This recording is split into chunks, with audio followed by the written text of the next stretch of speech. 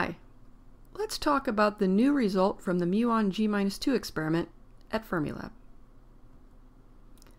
The Muon g-2 experiment at Fermilab just released a new measurement. This result was much anticipated. The quantity that they measured is the anomalous magnetic moment of the muon, or equivalently Muon g-2, often written as g-2 sub mu. Okay, so why was this result so anticipated? It's a combination of two reasons. First, there are many types of new physics that could first show up as a discrepancy between the measured value of Muon g-2 and the value of Muon g-2 predicted in the standard model. And second, the previous measurement of Muon g-2 differed from the standard model expectation by 4.2 sigma.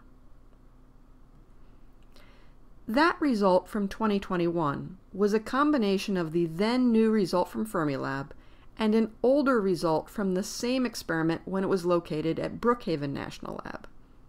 That result was expressed in terms of a quantity A mu, which is the anomalous magnetic moment of the muon, and is just Muon g-2 divided by 2. Let's take a look at the 2021 combined result versus the standard model prediction.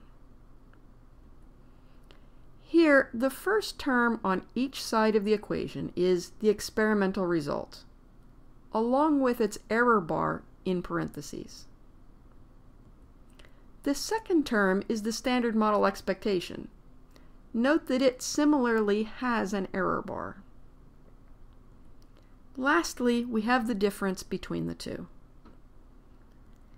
This amounts to a 4.2 sigma discrepancy between the measured value and the standard model prediction.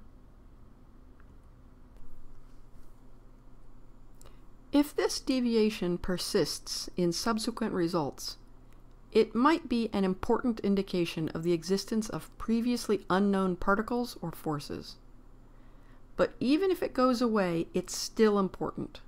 The result can be used to constrain or rule out some models of new physics. So, what physicists are wondering is the discrepancy between the predicted and measured values of Muon g-2 a sign of new physics? Or is it just a subtle problem with the experiment or standard model prediction? In principle, it could also be just a statistical fluctuation, but the effect is rather large for that to be the explanation. The answer to this question will come from improved measurements and improvements on the standard model prediction.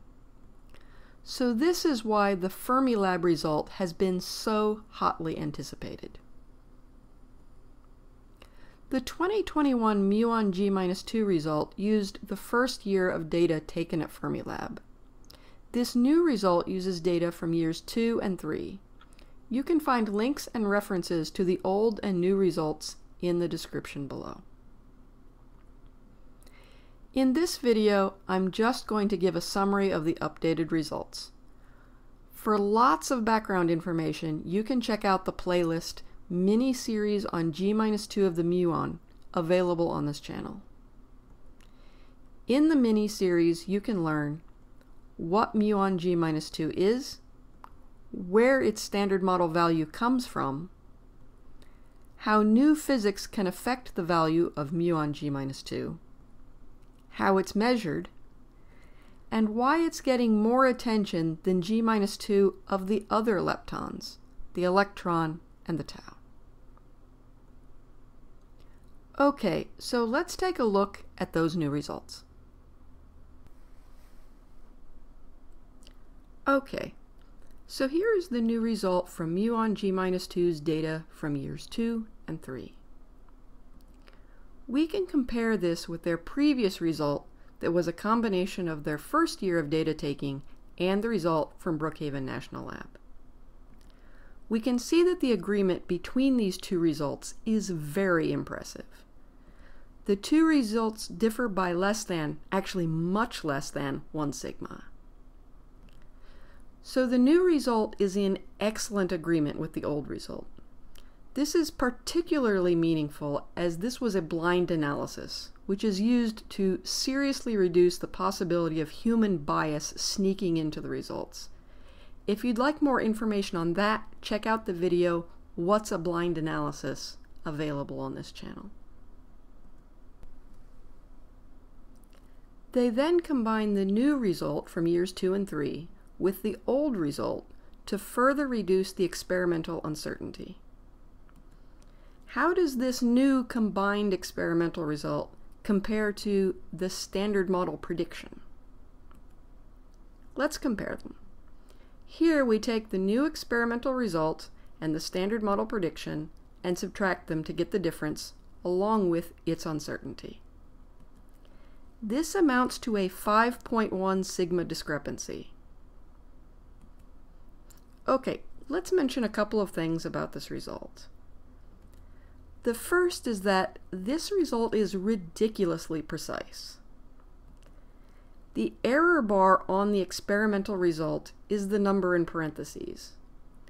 We should just take note of how many significant figures this result has, and that the error bar is only in the last 2 digits. Second, the difference between the measurement and the standard model prediction has surpassed 5 sigma. Is this a discovery? Maybe. Care is needed. Let's look again at those error bars.